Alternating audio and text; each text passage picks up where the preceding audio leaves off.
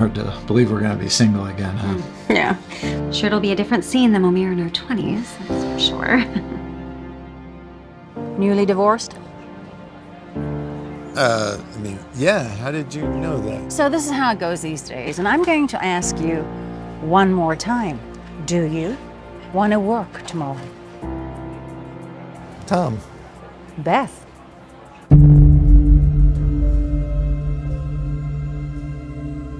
COVID, Floyd, riots. Is there anything else going on in the world right now? Well, have you watched this Chauvin video they finally released? Dude, I've watched it like 50 times. They're gonna string this guy up. Tom, you don't know what it's like living as a black man. Look at me. What do you see?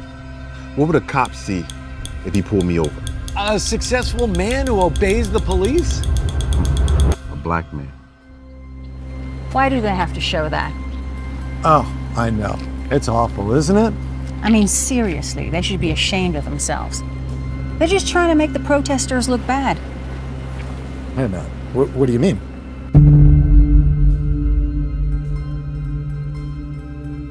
There was one little awkward moment when Floyd came up, but... Oh, come on. Hey, man, I changed the subject as soon as I could, but... But what? Is it bad news that we don't agree on politics? We've been friends forever. You and I don't agree. I'm sorry, are you saying because I'm white, I don't care about black people dying? Yeah, that's exactly what I'm saying. Actually, I do care. I just don't care about drug-crazed lunatics. Oh, so I'm assuming you're talking about George Floyd. Yeah, he wasn't a drug-crazed lunatic. Screw you, man, I don't need Screw this. you! Where are you going? I'm going home. Good! Leave! I thought I was gonna have to put my big black foot in your waste, sport ass!